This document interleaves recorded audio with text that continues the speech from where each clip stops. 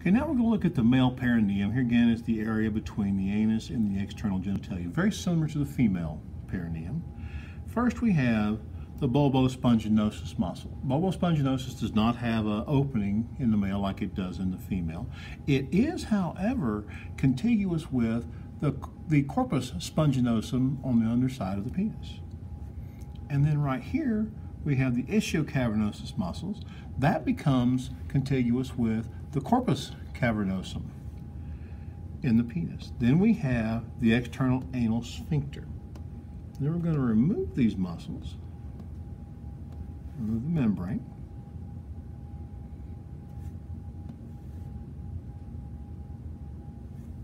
And then I'm going to take out these vessels. Okay, then we have our levator ani muscle, which makes up the bottom of the pelvic floor. Then we'll have our corpus cavernosum right there, mentioned earlier. Sorry. Then we have our superficial transverse perineal muscles. And then we have our perineal body, just like we do in the females.